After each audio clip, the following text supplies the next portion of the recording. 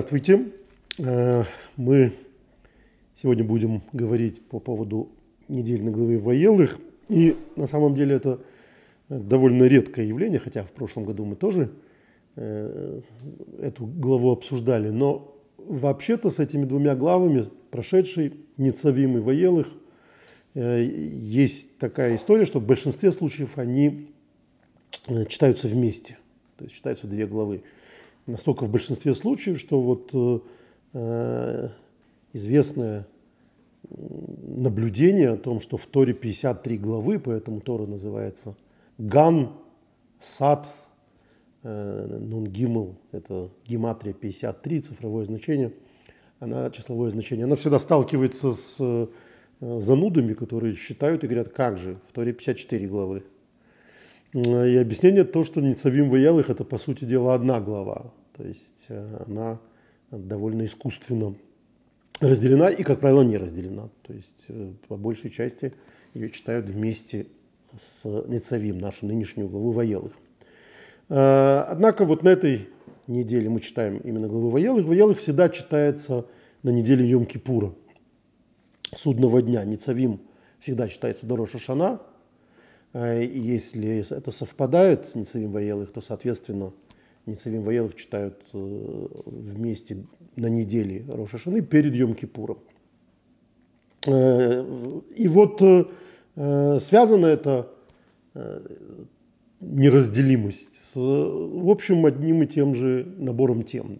Мы говорили уже не раз, что Моше всю 5 главу Торы не столько даже прощается с еврейским народом, сколько обращается к ним с последними словами. Это не только и не столько прощание, сколько завещание Моше. Поэтому книга Дворим называется Второзаконием, Мишне Тора. Он им пересказывает какие-то вещи, которые уже могли забыться в каких-то местах, в каких-то категориях. Он увещевает их с тем, чтобы не просто напомнить им, а предупредить их обо всех сложностях, которые им предстоит на их духовном, в основном, пути. И это понятно. То есть вот глава народа прощается со своим народом и оставляет им напутственные слова. Им и своему преемнику Йешуа, Иисусу Навину, Йешуа бен Нуну. И надо сказать, что все это верно по отношению ко всей 5 книге Торы. Однако наша глава, наши вот эти 2 главы, наша глава на этой неделе Ваелех, это буквально уже последние моменты прощания. Это происходит в последний день жизни Моше. И в самом начале раздела Ваелех Моше призывает к себе Йешуа, своего преемника и ученика, чтобы передать ему бразды правления. И в сущности с этого самого момента Йешуа становится руководителем народа Израиля. Вместе с тем впереди, во всех грядущих главах, главным героем остается Моше. Это торжественное завершение целой эпохи. И в центре этого это прощальная песнь Моше, благословение Моше. Однако вот все это происходит в последний день жизни. И в нашей недельной главе в Ваелех, кроме 2 заповедей, которые в ней содержатся, собираться в храме по окончании 7-го субботнего года и написание специального свитка, наша глава посвящена еще 2 основным темам. И первая из них излагается в самом начале. Это описание вступления народа Израиля в страну Израиля. Господь, Бог твой, Он пойдет пред тобой. Давайте посмотрим в тексте. Это 3 стих. Или давайте с самого начала даже прочитаем. Моше пошел и сказал всему Израилю такие слова. Он сказал: 120 лет мне сейчас, не под силу мне больше уходить и возвращаться, то есть ходить на войну. И Господь сказал мне: тебе не суждено перейти Иордан. Господь ваш Бог, Он пойдет впереди вас. Он уничтожит эти народы, которые, значит, с вами вам там будут противостоять, и вы овладеете их землей. И Йешуа, вот кто пойдет впереди вас, как и обещал Господь. Господь сделает с этими народами то же самое, что Он сделал с царями Амореев, Сихоном, и Огом, и с их землей. Господь предаст их в ваши руки, и вы поступите с ними так, как я повелел вам. Будьте крепкими и стойкими, не бойтесь и не страшитесь их, потому что Господь ваш Бог идет вместе с вами, Он не оставит вас и не покинет. То есть понятные слова вождя: будьте крепкими, держитесь, и вы победите. И вот, казалось бы, на этой бы ноте и завершить общение со своим народом, но дальше происходит что-то странное. В 27 стихе, совсем близко от этих укрепляющих дух, духоподъемных слов, мы читаем нечто странное. «Ведь я знаю вашу строптивость и упрямство. Даже теперь, когда я еще жив, когда я с вами, вы непокорны Господу. Тем более вы будете непокорны Ему после моей смерти. Соберите ко мне всех старейшин ваших колен и всех ваших стражей, я возвещу им эти слова и призову небо и землю в свидетели о них. Ведь мне ведомо, или ведомо скорее, мне ведомо, что после моей смерти вы развратитесь и свернете с того пути, на который я от вас наставил. В будущем вас постигнут бедствия, потому что вы станете творить неугодное Господу. Будете гневить Его своими делами». По настроению это совершенно непонятное изменение мелодии. То есть только что он говорил: будьте сильными, вы победите, вы сможете. И вдруг ни с того ни с сего он им говорит: я знаю вас, вы будете строптивы перед Господом, вы сойдете с Его путей. Это очень странная концовка. На протяжении всей книги Моше рассказывал евреям все, что у него на душе. Он им пересказывал историю исхода из Египта, разъяснял законы, подбадривал, благословлял, проклинал, пересказывал им благословения и проклятия. И вдруг как будто у него руки опускаются. Что им Моше, по сути дела, говорит? Вот как это излагает Равин Штейнзальц в своей книге «Вечный мир». «Я сказал вам все то, что вы должны знать, но я-то знаю, что вы собой являете на самом деле. Если вы в 40 лет меня не слушались, то что же будет после моей смерти?» То есть трудно ожидать, говорит Равин Штейнзальц, что Моше посчитает нужным завершить свои слова столь мрачным аккордом. «Ибо я знаю, после моей смерти вы развратитесь, сойдете с пути, который я указал вам». Откуда такой глубочайший пессимизм? Зачем Моше заканчивает свою речь на этой ноте? Какой смысл в этом? Он просто впал в депрессию перед смертью? Он решил наконец-то, что ничего не выйдет? Как в том анекдоте «Ничего не получается», как хирургу, знаете, этот анекдот. Когда он режет, аккуратно режет, потом вдруг ничего не получается. Вот это, похоже, Моше себя ведет так: ничего не получается. 40 лет, последнее завещание, и ничего не получается. И режет их по-живому. Это очень странно. Мы на прошлой неделе с вами, вот здесь, вы можете найти ссылочку, говорили о словах «ибо близко весьма». Да, близко весьма тебе это слово или это дело. На твоих устах, в твоем сердце делать его. И мы говорили о том, что речь идет о важном, так сказать, подходе, что на самом деле, если человек только будет думать, мы излагали теорию Раби Шнеура Залмана из Ляд, книга Таня, которая вся построена на этом стихе, о том, что если человек будет размышлять, если человек будет заниматься познанием, то в результате Бог для него станет реальностью. И реальный Бог сделает легким исполнение всех слов Торы, который может казаться сложной, трудноисполнимой, но если человек будет интеллектуально работать над собой, то это окажется несложным, потому что Бог будет для него реальностью. В этой теории очень близко тебе это слово Торы. Все, что в Торе написано.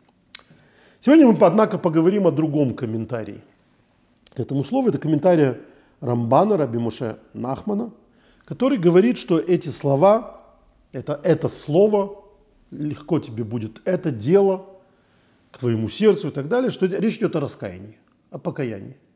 Что на самом деле человеку будет довольно легко, так говорит Всевышний, возвращаться к Богу. То есть это хорошо ложится в этот вот странный диалог, да?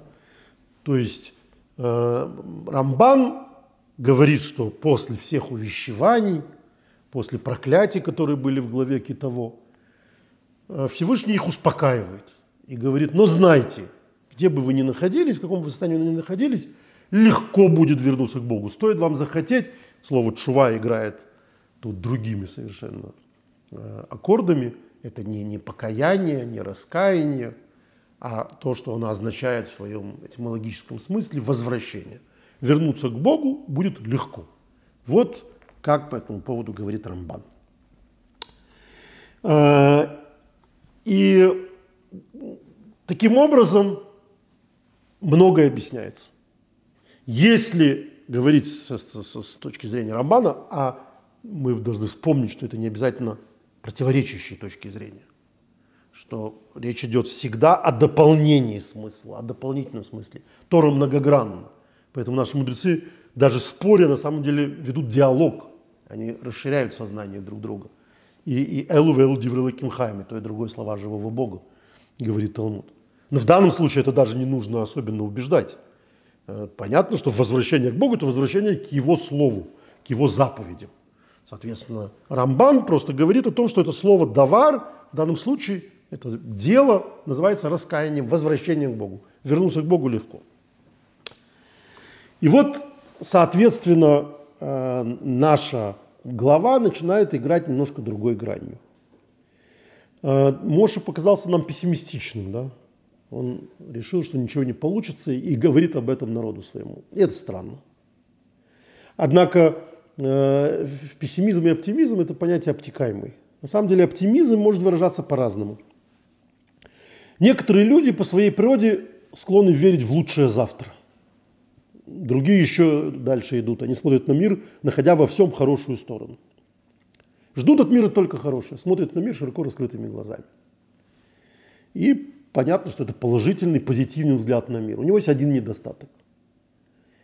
Если человек свой оптимизм строит на неправильных предпосылках, то при первой возможной сложности его оптимизм не просто теряется, он разбивается. Он оказывается неуместным, и человек оказывается неподготовленным к обстоятельствам, которых он просто не предполагал. И то, что говорит в этом контексте Моше, это очень оптимистично. Он им говорит: я знаю, что вы будете грешить. Я знаю, что вы будете сворачивать с этого пути. Я вас предупреждаю о том, что это вас ждет. Предупреждаю, потому что хочу вам рассказать о том, что такова природа человека. И пусть вас падения не смущают. Пусть падения не заставляют вас остановиться или остаться в этом упавшем состоянии. Знайте, что вы всегда можете вернуться. То есть Моше таким образом учит людей чему-то самому главному. В том, что этот путь сложный. Будьте готовы к сложному пути. Вы обязательно победите, но этот путь не состоит исключительно из роз, из лепестков роз. Впереди колючки, впереди сложности, и вы сможете победить. И это разговор о тшуве. Давайте сначала почитаем Талмуд, трактат Брахот. Слава Богу, он есть на русском языке, вот в этом издании. И там есть любопытный спор. Дело в том, что существует известная теория, а еще более известный афоризм: в том место, в котором стоят покаявшиеся, вернувшиеся к Богу, то есть человек, который упал и поднялся и вернулся к Богу, это то место, на котором даже законченные, совершенные праведники, никогда грешившие, стоять не могут. И это замечательная, красивая фраза, совершенно непонятная и неоднозначная. Сегодня мы поговорим о том, почему она непонятная, почему она неоднозначная, и почему на самом деле это так.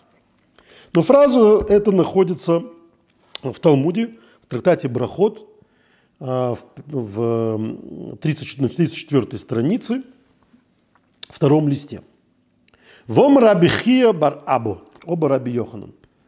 Сказал раби Хия бар Або от имени раби Йоханана: «Кола невим кулан лонис набу элюбалу чува». Все пророки, говорит раби Йоханан, говоря о будущей награде, пророчествовали только о раскаявшихся грешниках. То есть, когда речь идет о награде, когда пророки обещают награду, какая награда бывает за служение Всевышнему, они говорят о раскаявшихся грешниках. Понятие награда, о которой они говорят, относится только к раскаявшимся грешникам. А волсадыким гмурим, если говорить о награде совершенным праведникам, то об этом сказано «Айн лореоса элоким злосеху». Глаз не видел, кроме тебя, Боже. То есть никто, кроме тебя, не знает, Боже, эту награду. То есть о чем тут идет речь? О том, что награда праведников настолько велика, что даже пророки не могут ее описать. Это божественная, исключительно божественная категория. У плига раби Богу.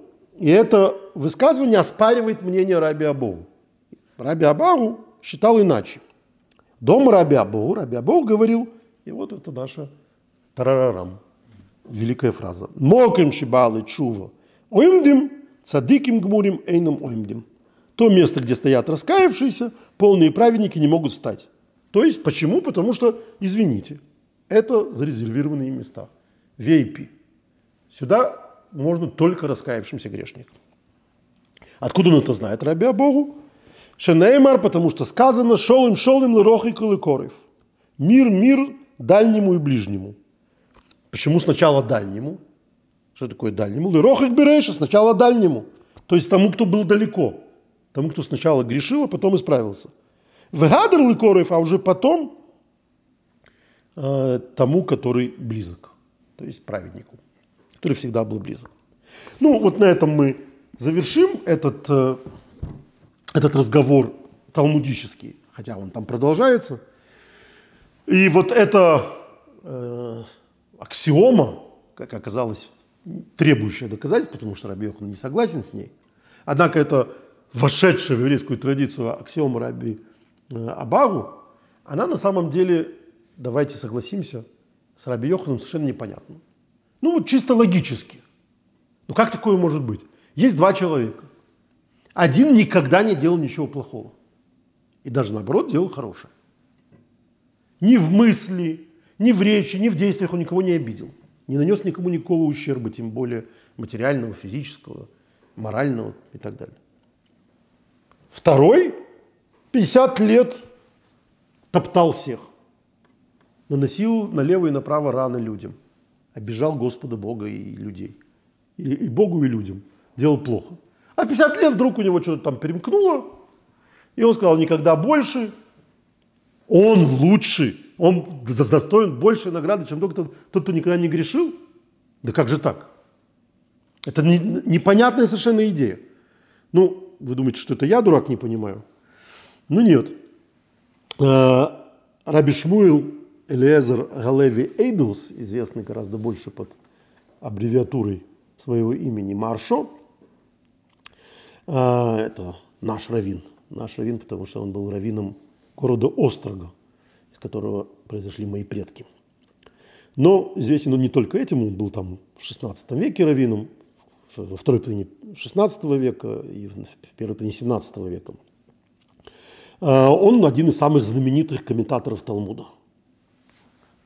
И он считает, он дает комментарий к этому мнению раби Абага. Он говорит, нет. Это настолько нелогично, что вы просто не поняли, что раби Абагу говорит. Раби Абагу не говорит, что злодей, который потом раскаялся, поплакал в жилетку, что он лучше праведника, который никогда не грешил. Нет, конечно нет. Что он говорит? Он называет, Марша вот так объясняет это место, он называет вот таким балчувой человека, которому хотелось согрешить, и он вернулся, то есть он не сделал того, что ему хотелось. То есть шаг вперед сделал и быстренько вернулся назад, не успел согрешить. Вот такой человек достоин больше награды, чем тот, кому не хотелось грешить. Вот Марша только так находит логическое объяснение тому, что здесь написано. Он не может согласиться с тем, что человек согрешивший, а потом покаявшийся, лучше не грешившего. Нет, он говорит, и тот, другой не грешивший. Просто один и не хотел никогда грешить, а второй хотел и удержался. Удержавшийся от греха лучше просто не грешавшего, который не хотел грешить. Вот такое мнение Марша. Я его привожу в основном для того, чтобы сказать, насколько непонятно такому великому гению, как Маршо, эта идея Рав Абау. Но шаг назад, Марша такой один. Все остальные считают, что речь идет все-таки что Баал-Тшува это не тот, который, то есть покаявшийся, вернувшийся к Богу, это не тот, который захотел согрешить и не согрешил. Нет, это тот, который согрешил, а потом вернулся к Богу. Кто у нас может противопоставлять Марша? Ну, например, не меньший и не худший Раби Моше бен Маймон, широко известный под именем Рамбам. Рамбам, мы понимаем, это ему палец в рот не клади, это наше все. И вот Рамбам в законах раскаяния, в книге знания, в 7 главе, в 4 параграфе говорит так. Он посвящает целый раздел вот таким вот грешникам. И рассказывает о том, что вот путь никогда не закрыт. И пусть кто-то, кто совершил раскаяние, не воображает, что далек он от величия праведников из-за преступлений и грехов им совершенных. То есть пусть человек не пребывает в глубочайшей депрессии. Это, кстати, косвенный ответ на наш вопрос. Не может быть, что Моше Рабейну обращается к народу с тем, чтобы ввести его в депрессию. Ах, вы такие грешники, никуда вы не денетесь, будете всеми грешить. Нет, говорит Рамбам. Пусть тот, кто совершил раскаяние, вернется к Богу, не воображает, что он остается далеким от великих праведников из-за преступлений и грехов им совершенных. Это не так. Наоборот, возлюблен и мил он Творцу, как будто никогда не грешил. Больше того, награда его велика. И вот тут важнейшая мысль.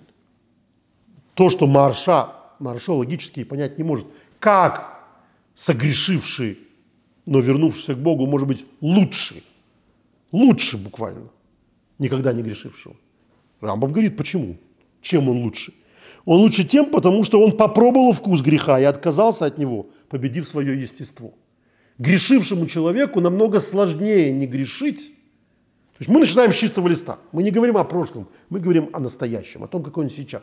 Вот сейчас то, что он удерживается от греха, требует у него гораздо больших сил, чем праведнику, который никогда не грешил. Ну, мы это понимаем. Человек, почувствовавший, человек, который знает вкусную еду, он ее хочет. Человек, который не знает этой еды, он ее не хочет. Иэфше, то, что называется, она мне не нужна. Это то, что иэфше, это фраза как раз о кошерной еде, когда Раши пишет, основываясь на талмудической формуле, что человек не должен говорить о некошерной еде, я ее не хочу, я не могу ее есть. Он должен говорить, хочу ее, но что делать, если Господь Бог мне ее запретил? Поэтому я не буду есть. Ну, это теория, что же хочу. Вот русский человек, он говорит, вы мне сахарной пудрой обложите лягушку, я ее есть не буду. Потому что он никогда не ел. Ничего удивительного. А глядишь, поел бы, и вполне бы, как русские офицеры в войне 12 года, пристрастились к устрицам, войдя в Париж. То есть, оказывается, вкусно, можно есть. А вот дальше, если бы мы запретили эти устрицы, это бы уже было... Помните, в «Бесприданнице» у Островского есть это гениальный диалог этого Карандышева с Ларисой, то есть матерью Ларисы, когда он там хвастается в пьяном состоянии и говорит, а вот я взятки, там кто-то говорит, все взятки берут. Он говорит, а я взятки не беру. Она ему говорит, вам никто не предлагает, вот вы и не берете. То есть кто-то такой, хвастаться, что ты не берешь взятки. Хвастаться тем, что не взяточник, надо, чтобы ты был на таком месте, где взятки бегают туда-сюда. Вот я такой. Я в детстве, в юности хотел поступать на юридический факультет и пошел работать в суд стенографистом у судьи, потому что стаж давал возможность потом поступать вне конкурса или, по крайней мере, с большими привилегиями на юридический факультет. И секретарь суда, казалось бы, собака дворника, чтобы ласковая была. Уже на второй день мне стали заносить всякие там конфетки сначала, потом книги дефицитные. Почему? Потому что от секретаря суда зависело, как быстро будет рассматриваться дело. Папочку вверх, а люди ждали, по-моему, месяцами рассмотрения их дела. И оказалось, что я важный человек. Мне было 17 лет, чтобы было понятно. Я понял, беги отсюда. Беги, потому что это так быстро начинает нравиться. Ты так к этому привыкаешь. Потому что, надо понимать, на дворе 89-й год. Дефицитную книгу не найти. Меня же там не щенками борзыми меня подкупали, а хорошими книгами отказаться невозможно. Просто невозможно. потому что негде их взять. Там какие-то мигрантские книги и так далее. Значит, очень скоро я подсяду на эту иглу. Вот это я молчу. Я ушел от взяток. Хотя мне их предлагали, в отличие от Карандышева. Вот об этом говорит Рамбам. Почувствовавший вкус греха, вот ему труднее не грешить, чем тому, кто вкус греха не чувствовал. Есть по этому поводу в Талмуде замечательная история просто про естество людей. Речь идет о Танаим, авторах Мишны, то есть вообще самые праведные люди в нашей истории, где вполне без смущения один из Танаев говорит, что я не грешил никогда в жизни, потому что женился в 12 лет. То есть он женился тогда, когда еще, грубо говоря, до своего гормонального взрыва. Потому что вот дальше уже не грешить сложно. А тут вот у него все, значит, было хорошо. То есть он таким образом говорит о том, вот я совершенный праведник, который, мы в виде Рамбама говорим, который не достоин такой награды, как тот, который так и почувствовал вкус греха. И вот про это, буквально он говорит, сказали мудрецы, там, где вернувшиеся в раскаянии стоят, полные праведники не могут устоять. Это вот наш Талмуд, 34 Б в Брахот. Значит, вот Рамбам против Маршо против Рамбама. Рамбам в этом смысле абсолютно общее место, то есть так, как он, думают очень многие. Есть замечательный мидраш, который я услышал, готовясь к этому уроку. Даже не мидраш, притча о том, что был некий царь, у которого была банка, там, не знаю, почка драгоценного меда или запасы драгоценного меда, где-то из-за границы привезенный. И было у него трое слуг, камердинеров. И вот, отправляясь в командировку, царь велел: не трогайте этот мед, не смейте его трогать. И вот каждый поступил по-своему. Мед был какой-то знаменитый. Один не удержался и попробовал свою бочку. Там были 3 бочки у каждого, у каждого было по бочке. Или по банке. И тут же прекрасный мед, совершенно тут же он вспомнил, что этот вот царь велел не трогать, закрыл и все, и больше не трогал. Второй царь велел не трогать и не приближался к этому меду. А третий попробовал, не смог удержаться и слопал всю банку. Царь вернулся из командировки и сразу смотреть, как там наш мед. Увидел, что происходит, спрашивал, допросил их, что случилось. Первый говорит: Ваше Величество, не удержался, попробовал. Это что-то бесподобное, но я потом вспомнил, что Ваше Величество запретило и больше не брал. Простите, дурака, простите, вот не смог справиться. Второй говорит: Ваше Величество, конечно, я не трогал. Раз вы сказали не трогать, я не трогал. А третий говорит: Ваше Величество, я попробовал ваш мед и не смог удержаться, съел всю банку. Что с третьим сделали, понятно. И в более демократических режимах бы вряд ли сносил бы голову.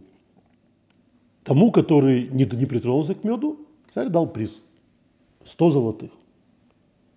А тому, который попробовал, а потом удержался, дал 1000 золотых. И когда второй вельможа возмутился: как же так, Ваше Величество, я вообще вашу волю не нарушил. Говорит: что ж ты был нарушал, ты же его не пробовал, ты же не знаешь, что тебя ничего не сдерживало, то есть тебя ничего не заставляло его потрогать. Вот это мидраш про шуву. Можно сказать, мидраш к этому, к фразе, которая, к тому постулату, о котором говорит Рамбам. Давайте в связи с этим прочтем, что говорит Алтер Ребе, Раби Шнeur Залман из Ляд, в Тане, в еще более выпукло то же самое, что говорит Рамбам, только на уровне еще хасидского подхода. Это в Тане, те, кто слушает наши уроки, наверное, помнят, в 27 главе идет продолжение разговора предыдущего о том, что человек, в общем, должен всегда радостен. Что нам говорили великие? Радостен все время может быть только идиот. Что это такое постоянная радость? Я, кажется, уже рассказывал это, когда Башеви Зингер получил Нобелевскую премию. то ему позвонили сообщить о том, что он получил Нобелевскую премию. А через 2 минуты позвонил первый журналист. И Башаев Зингер говорит: слушаю, это господин Зингер, скажите, пожалуйста, вот вы узнали только что вы получили Нобелевскую премию, вы удивлены, вы счастливы? Ну, конечно, я потрясен, и, конечно, я счастлив. Положил трубку, звонит тут же следующий. Господин Зингер, вы получили Нобелевскую премию, вы удивлены, вы ждали этой премии, вы счастливы? Ну, да, удивлен, конечно, счастлив. В общем, когда 10-й ему позвонил: вы удивлены, вы счастливы, он заорал, говорит: сколько человек может быть удивленным и счастливым? Я уже полчаса назад узнал. Конечно, уже не удивленный, уже несчастный. Это, в общем, нормально. То есть человек не может постоянно пребывать в состоянии странного, возбужденного, радостной эйфории. Он успокаивается на каком-то этапе. Но еще больше вопрос Алтер Ребе задает. Надо все время пребывать в радости. А как можно пребывать в радости, если ты знаешь, что ты согрешил? Если ты знаешь, что ты грешник, и пребываешь в радости, то ты легкомысленный дурак. То есть ты совершил преступление и радуешься еще. Если ты не знаешь, что ты грешник, и все время радуешься, то ты, скорее всего, тоже дурак, потому что не знаешь, что ты грешник. Но это какая-то непонятная история. Мы же говорим о людях, которым Моше Рабейну только что сказал: вы будете грешить. Как же это сопоставимо и совместимо с радостью постоянно? И вот он как говорит: если же у человека, то есть он говорит о озабоченности грехами. Если у человека грусть не от озабоченности грехами, а от дурных помышлений, то есть он до этого объясняет, что не надо заботиться грехами. Надо радостно служить Всевышнему теперь. Если же у человека грусть не от озабоченности грехами, а от дурных помышлений и дурных желаний, появляющихся в его мысли, то есть они возникают у него во время служения Богу, не во время служения Богу, а в то время, когда он занят своими делами, тем, что повседневно и тому подобным, то, напротив, он должен радоваться своей участи. То есть человек может переживать, вот как должны были переживать сыны Израиля, когда Моше сказал: вы грешники, вы будете грешить. Нет, говорит Алтер Ребе, радоваться надо. Почему? Потому что даже когда они возникают, дурные мысли, в его голове, он отвлекает свое внимание от них, дабы исполнить написанное: не склонитесь за сердцем вашим и за глазами вашими, вслед за которыми вы прелюбодействуете. Тора тебе говорит: у тебя есть глаза, у тебя есть сердце, не склоняйся к нему. Так, секундочку. Тора тебе сказала не склоняться к сердцу, значит, это нормально, что у тебя бывают дурные помыслы. Более того, если у тебя не бывает дурных помыслов, как ты исполнишь эту заповедь, не склоняться к ним. Если у тебя исключительно в голове все время розовые божественные мысли, так ты к чему не склоняешься? То есть это твой материал, это твои дровишки, которыми ты должен разжигать огонь любви к Богу. Не склоняться к своим мыслям. То есть наличие дурных мыслей – это не то, что нормально, а это твоя рабочая атмосфера. Ты должен время от времени откидывать свои дурные мысли. Здесь Тора не говорит о праведниках и не называет их прелюбодеями, да сохранит Всевышний, а о средних, подобных им, у которых возникают мысли о прелюбодеянии как в дозволенном и так далее. Но когда человек отвлекает от них свое внимание, он исполняет это предписание. И сказали наши мудрецы благословенной памяти: удержался и не совершил греха, вознаграждают его, как если бы он исполнил заповедь. И поэтому следует радоваться исполнению заповеди. То есть то, что тебе пришла дурная мысль, и ты ее отогнал, это замечательное достижение. Итак, что говорит Моше? Он говорит о том, что то есть в этом ракурсе, то, что говорит и Моше, Моше им говорит: у вас будут дурные мысли. Более того, у вас будет падение. Если вы не будете этого знать, если я вам сейчас перед смертью не расскажу этого главного, что это вас ждет, то оптимистический подход погрузит вас в теплицу. Предполагается, что все будет безопасно и хорошо. Сейчас есть такая довольно дурацкая хасидская песня. Хорошо, все будет хорошо, я это знаю. Хорошо, все будет хорошо. Такой человек, столкнувшись с негодяем, например, будет уверен, что у него золотое сердце. Иногда для того, чтобы понять, что у него не золотое сердце, может уйти 70 лет. Но в конечном человеке, в конечном итоге каждый человек хорош. Поэтому, в принципе, жизнь людей закаливает. Люди понимают: сюда не ходи, здесь небезопасно и так далее. Если их этому никто не учит, если вот, было очень модно у некоторых родителей не отдавать детей в детский сад или в школу, или там на улицу не выпускать. Была какая-то дикая история в Израиле, где в какой-то квартире там в Хайфе обнаружили, что пожилые родители, которые приехали из Советского Союза еще, привезли с собой чуть ли не грудного ребенка, не выпускали его 20 лет на улицу. Их судили, лишили родительских прав, ребенок, юноша оказался совершенно не приспособленным, нездоровым, ни психически, ни физически. Они его не пускали, потому что они боялись за него. Они его родили в очень позднем возрасте. И очень боялись, там он заболеет, там он нахватается дурных привычек, там его побьют, там не знаю, что с ним случится. Понятно, что это психопатия, что то, что они с ним сделали, это преступление. И они оба, кажется, сели в тюрьму. Вот эта забота о ребенке заключается не в том, чтобы ему говорить, что в мир прекрасен и в нем ничего не будет плохого. Забота о ребенке заключается в том, чтобы его научить тому, как бороться с трудностями. Но более того, есть вот Равин Штазаль приводит замечательный пример, что на Крайнем Севере не было никаких микробов. И когда эскимосы впервые столкнулись с белыми людьми, случалось, что вымирали целые деревни. Они просто подхватывали от любого насморка, у них не было к нему иммунитета. То есть вот сейчас мир чудовищными с потерями вырабатывает иммунитет против коронавируса. Вот таким коронавирусом, такой короной для племени дикарей, которые не встречались с другими людьми, мог быть любой абсолютно вирус, любой насморк. Замкнутый мир, теплица, может быть всем хороша, пока и остается уверенность, что стены не рухнут, что ты не можешь в этой теплице оставаться вечно. И Тора поэтому устами Моше не пытается построить утопию. Моше не рассказывает своему народу, что земля будет течь молоком и медом только. Моше рассказывает, что нет, будут войны, будут ухабы, и главное, будут соблазны. И что более важно, наверняка окажется много соблазненных. Вы наверняка падете. Как написано еще в Берешит, в самом начале Торы, в 8 главе 21 стихе, с юности побуждения сердца человека зло. Это первые слова Торы. А последние, то, что читаем мы сейчас, из последних слов Торы. Вы развратитесь и сойдете с пути. От Берешит до Дварим Тора честно описывает суровые реалии нашего мира, не щадя и праведников. Поэтому вопрос, как мы слышим, что говорит Моше.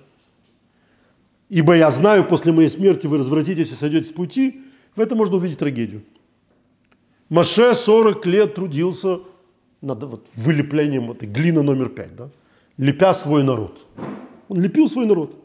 Но на сходе дней ему приходится признать, что плоды его туда недолговечны. После него пришел Иешуа, и хотя при жизни Иешуа люди видели воочию все чудеса, которые продолжались с ними, при том, когда они вошли в землю Израиля, вскоре после этого предсказания Моше исполнилось. То есть Моше видел будущее. И это будущее должно было и его народ ввести в депрессию, казалось бы. Ничего подобного. В действительности Моше представляет народу Израиля силы и возможности преодолеть будущие трудности. Даже не столько преодолеть будущие трудности, сколько умение встать после того, как ты упал. Когда он говорит, я знаю, после моей смерти вы развратитесь и сойдете с пути, он не хочет напугать, он хочет научить народ идти по пути полному взлетов и падений. И дальше, когда этот разговор продолжается, он же этим не заканчивает. Он не говорит, ничего не получается. Он говорит, возьмите этот свиток учения, это 31 глава, 26 стих, возьмите этот свиток учения, положите его возле ковчега союза Господа вашего Бога, и пусть он будет там у тебя свидетельством. То есть Моше говорит, вот смотрите, вот в этой книге все написано. В ней написано, что вы будете грешить.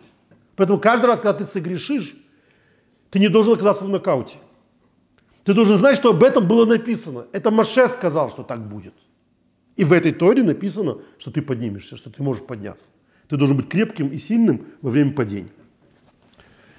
Штензальц приводит аналогию, которую я много раз говорил о том, что который я приводил, который меня поразил в свое время, когда я читал большинство достоверных воспоминаний о Холокосте, об Освенциме. Наиболее ярко об этом пишет Имре Кертис в книге «Без судьбы». Имре Кертис, который юношей попал в Освенцим, пережил Освенцим, написал страшную книгу, великую книгу «Без судьбы», в которой он, среди прочего, описывает две группы людей. Причем он, что называется, в данном случае на первую группу отправляет указующий перст, обвиняющий перст. Это местечковые евреи из каких-то там маленьких венгерских и румынских деревень, которые все держатся друг друга, которые как-то приспосабливаются к этой жизни в Освенциме.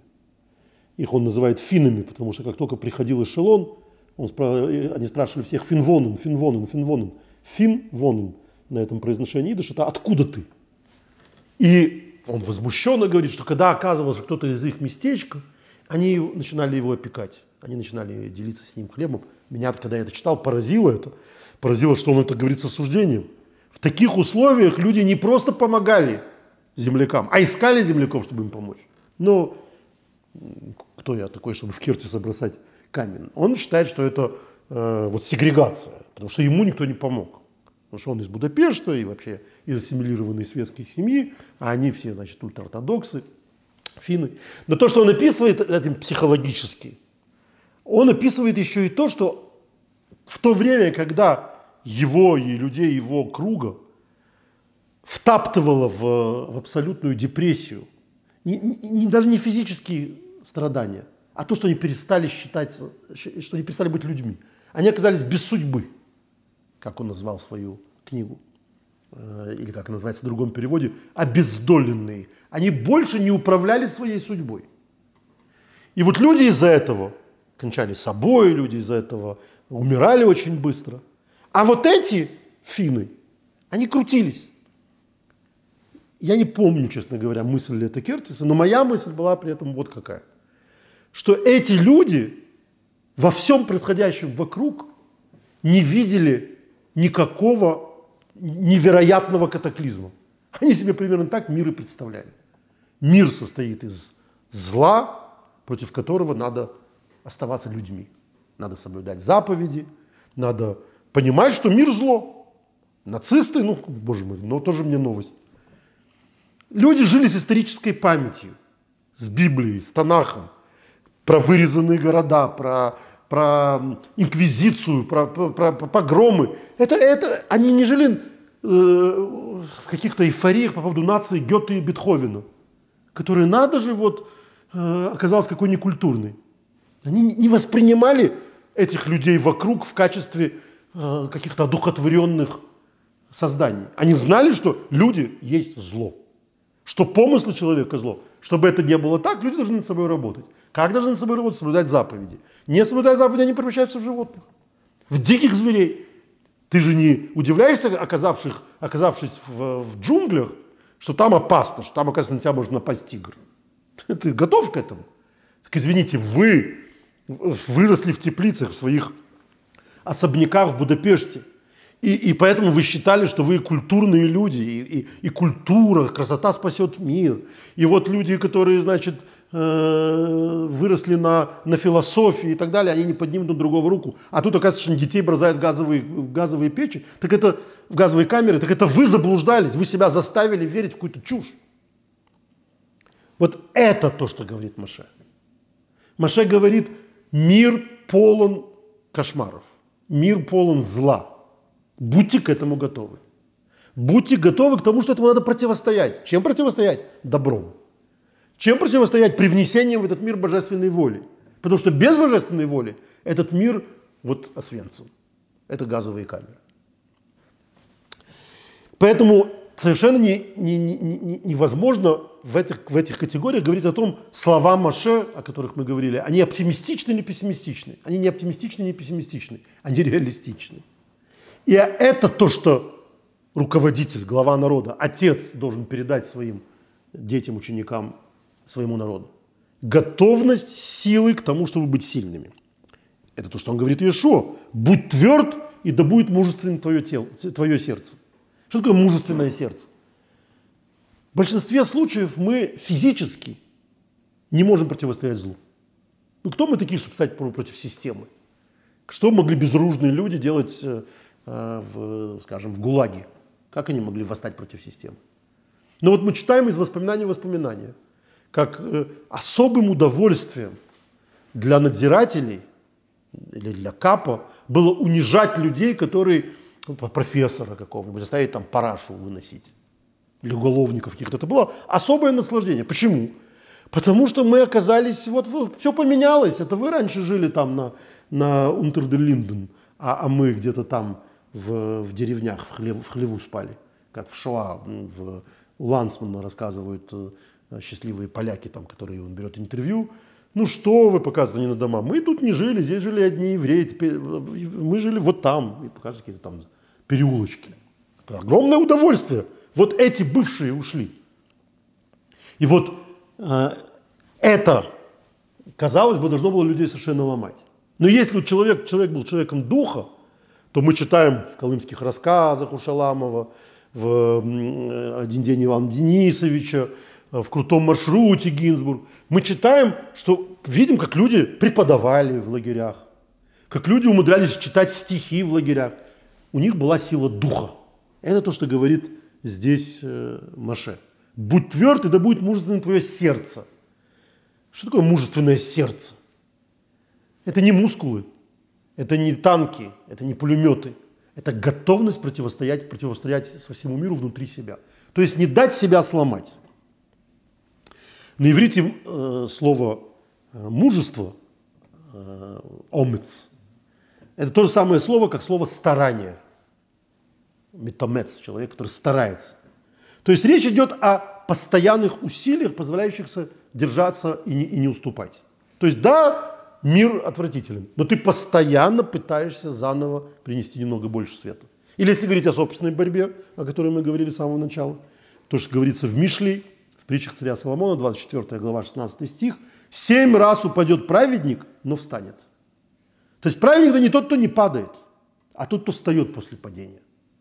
Вот это то, что Моше должен научить свой народ. Вставать после падения. В Талмуде, в трактате Сука, 52 страница, первый лист, сказано, что в будущем Господь приведет дурное начало и зарежет его перед праведниками, перед злодеями. То есть дурное начало. В каждом из нас живет вот этот зверек.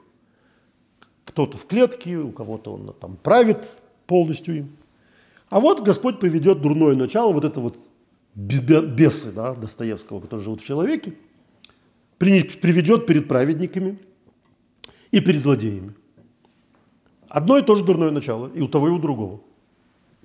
Праведникам оно покажется подобным высокой горе, а злодеям подобным волоску. И те, и эти зарыдают, когда увидят своими глазами это дурное начало. Праведники заплачут, говоря, как мы смогли преодолеть столь высокую гору. Ну, возвращаясь в Освенцим, вот если вернуться туда людям, которые это пережили, они, может, тогда были очень мужественны, но увидев, что им пришлось пережить, они и расплачутся. Как мы смогли этот ужас пережить? Вот праведники так увидят все зло, которое было на их пути, и они его превозмогали, и спросят, как мы это пережили, и заплачут от этого. А злодеи заплачут, говоря, как мы не могли одолеть этот волосок. То есть у злодеев меньше дурное начало? Нет. Этот образ очень яркий и очень точный. Вдумайтесь в литературность этого образа. Праведник раз за разом каждую трудность превозмогал. Одну трудность, один волосок, другой волосок, третий волосок, четвертый волосок. Каждый день сотни волосков. И сложилась огромная гора из этих волосков. И вот он видит, Господи, сколько же раз мне приходилось превозмогать этот волосок. Сколько я превозмог, как я смог это все превозмочь. И от этого расплачется. Грешник, злодей, при первой же трудности сломался. У него больше не было никаких трудностей. Дальше все шло как по маслу. Он все время грешил. Потому что дальше это уже было для него не трудностью. И он расплачется, увидев, Господи, как же я сломался из-за этой ерунды. Как этот маленький волосок смог меня победить. Как первый же раз, как только я подскользнулся, я упал и больше не вставал. Это же было так легко. Мы сейчас пребываем перед Новым годом, то есть эту недельную главу мы читаем в начале, перед Новым годом, в конце, в субботу это будет после Нового года, перед Йом-Кипуром. 10 дней раскаяния предстоит. Это особое место и время в году. И люди на себя принимают разные решения, как именно и что они будут делать. И, как говорили, была еврейская поговорка, которая приводится в очень многих книгах, в Элул, где там 10 дней раскаяния, даже листики на деревьях дрожат. Вот люди приходили, сейчас-то, к сожалению, уже и этого нет, но раньше, я даже помню, вот в моем детстве, что творилось возле синагоги перед Йом-Кипуром. Йом-Кипур тогда был время, когда все старики, все люди старше, казавшись мне стариками, люди старше 50 лет, приходили обязательно в синагогу. Люди, которые весь год не вспоминали о Боге, но в этот день все приходили в синагогу. И это вот такое особое время. И сейчас для нас это время, конечно, тоже особенно. Но год продолжается. И как говорит Талмуд в трактате, посвященном полностью Йом-Кипуру, трактат называется Йома, день, Йом-Кипур, на 20-й странице, первом листе, численное значение слова «сатана», «гасатан», составляет 364. 364. И это соответствует 364 дням в году, кроме Йом-Кипура. То есть в году 365 дней, вот 364 – это сатан. Это 364 дня, когда нас подстерегает дурное начало. Большой Зингер, которого вы сегодня уже вспоминали, в его одной из самых известных книг «Семейство Мушкат», он там рассказывает, как варшавские евреи отходили от религиозности, от Бога там, и так далее. И я эту историю много раз рассказывал, но она очень уместна.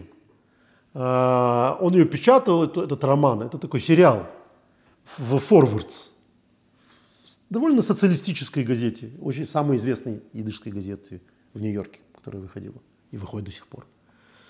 И тогда главным редактором был легендарный человек Аби Кан, который вообще-то изначально был русским народником, там, по-моему, даже бомбистом.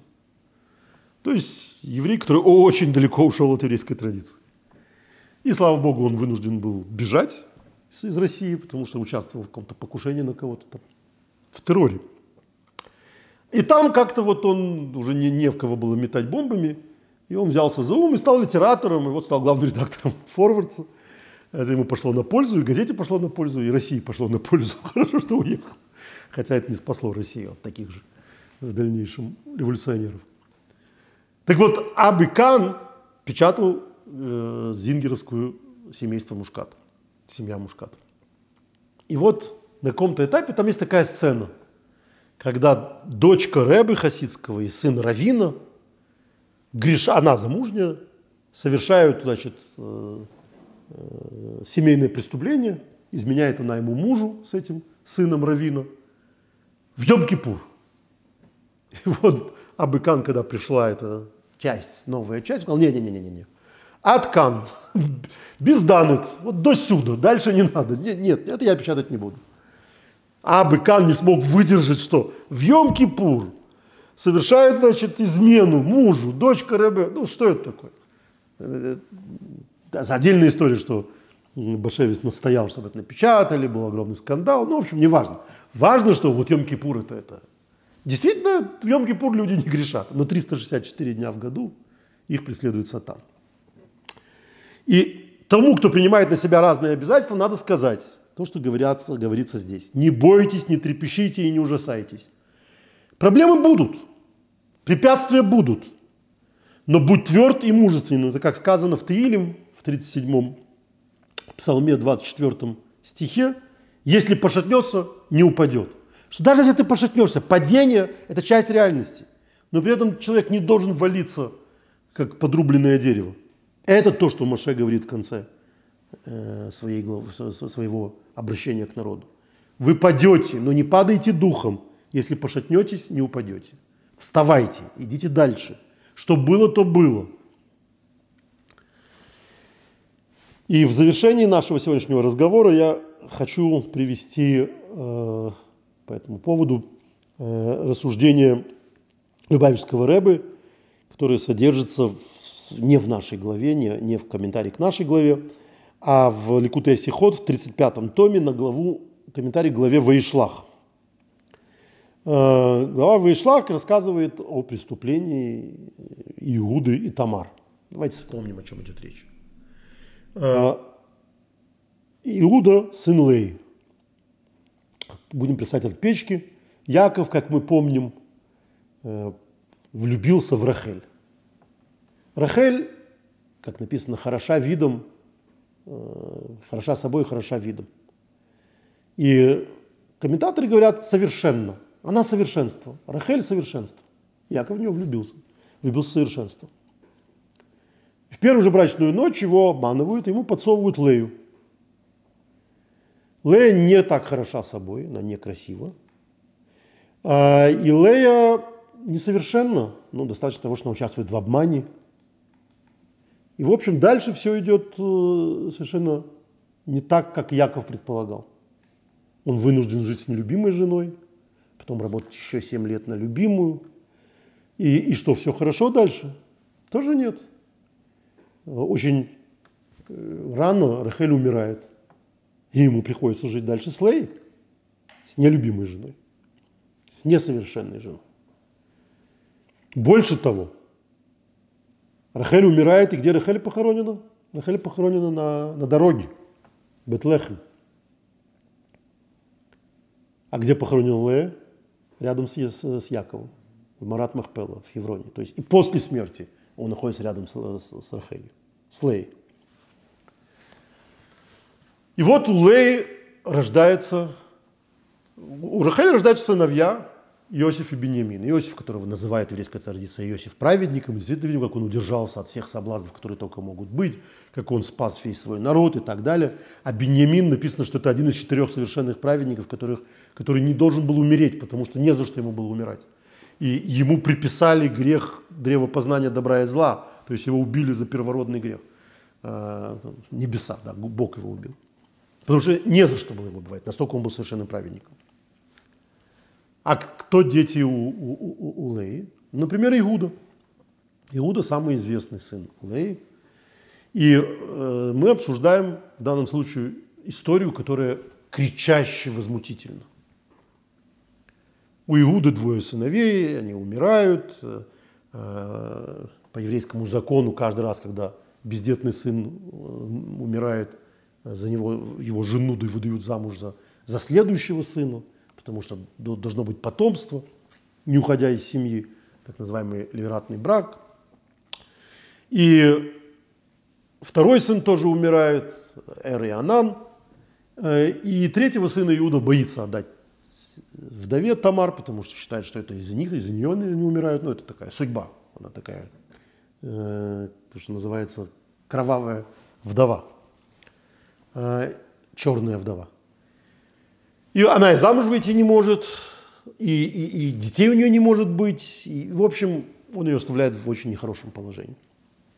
Тогда она подстраивает ужасную интригу. Она переодевается в блудную женщину и садится на дорогу. Дорогу мы понимаем, да, это специальное место, где вот такие женщины существуют. Блуд вообще, то есть продажные женщины, это факт библейской истории. То есть очевидно, что это было довольно распространенное явление. Сейчас мы это знаем и из истории, из археологии и так далее. Но в принципе была такая профессия, родину защищать. Существовала такая профессия. И вот Иуда, выйдя на дорогу, познакомился с этой блудницей, которая вся закрыта, и, значит, переспал с ней. Но ему нечем было расплатиться с ней, и он ей отдал свою печать, свои какие-то предметы. А через некоторое время в небольшом городке пошли слухи, вдова забеременела, оказывается. То есть совершила преступление, забеременела. И пришли на суд к кому? К главе поселка, к главе этого поселения, к Иуде. Иуда, услышав, что не просто вдова, а его невестка забеременела, то есть совершила смертный грех, выносит приговор. Времена кровавые, страшные. Сжечь ее, сволочь такую. И вот она, которую уже ведут на смертную казнь, уже разжигает этот костер, она говорит: передайте Иуде вот это. И передает то, что он ей, значит, дал в качестве залога. И Иуда, увидев это, что должен сделать? Вот все до этого это, в общем, крайне неприятная история. Со всех сторон неприятная. Но тут у Иуды великий соблазн. Гораздо больше соблазн, чем блудница, которая и соблазном-то таким запретным не является еще. Это еще не дарование Торы. Через 10 минут ее сожгут. И никто не будет знать, что произошло. А произошел позор. Свекр переспал с невесткой. Да еще она от него забеременела. Вот сейчас все закончится. Через 10 минут никого не останется. Он знает, что она никому не рассказала. Потому что она ему тайну передала, она сохраняла эту тайну. Что делает Иуда? Иуда выходит на площадь и кричит: она праведнее меня. Она не раскрыла его личность. То есть ей было достаточно сказать на суде: вот же, вот мои доказательства, ей ничего бы не грозило. Но он говорит: она права, а я нет. И вот такая история. Написано, что из этих детей, которые у нее родились близнецы, из Переца выйдет Машиах, Мессия. Почему? Потому что это история про то, что любит Бог. Яков хотел совершенства. Бог говорит: нет. Ты будешь жить с Леей. Она несовершенна, но о ней написано, что она выплакала свои глаза. Это человек. Это не какое-то эфемерное существо невероятной красоты, невероятного совершенства. Это человек, который всю жизнь плачет, но поднимается и идет дальше. Она называет каждого ребенка, говоря: муж ко мне вернется, муж на меня обратит взгляд, муж, сейчас он будет мне признателен и так далее. Она все время работает, она все время готовится к чему-то лучшему. И несмотря ни на что. Что такое прожить жизнь с нелюбящим тебя мужем? Она, тем не менее, все время рассчитывает на что-то. Она все время поднимается от каждого удара судьбы. И ее сын Иуда. Ее сын Иуда ведет себя ровно так же. Он пал страшно. Это страшное падение, он не первый раз так пал. Мы знаем, что самый страшный грех, который совершили братья, это продали Иосифа в рабство. И Иуда был среди них. И Иуда за это покаялся. Вот этот кающийся грешник, Иуда, сын своей постоянно несовершенной, постоянно страдающей матери, гораздо ближе Богу, чем совершенство как таковое. Вот это то, что говорит Моше в этой недельной главе. Он своему народу оставляет главное, с чем ему жить. Вы думаете, что вы избранный народ? Вы думаете, что вас Бог поцеловал? Нет. История не про это. История про то, что вы будете всю историю грешить, возвращаться к Богу. Опять грешить, опять возвращаться к Богу. Вас ждут страдания, подъемы и падения, изгнание и комфорт. Всегда знайте, что история – это колесо, что вы – это часть этого колеса. Поэтому, когда вы окажетесь внизу, не падайте духом. Знайте, что вы обязательно на следующем этапе окажетесь наверху. Вот это главное завещание, которое оставил Моше. И в определенном смысле это завещание для еврейской истории значит гораздо больше, чем все остальное, что он сказал в книге Дворим. Про войны, в которых евреи будут побеждать, про благословения, которыми они будут благословены, про проклятия, которыми они будут прокляты. Главный урок – это когда вы будете внизу, когда вы будете в грязи, не отчаивайтесь. Моше оставляет не просто надежду, а силы на то, чтобы побеждать отчаяние.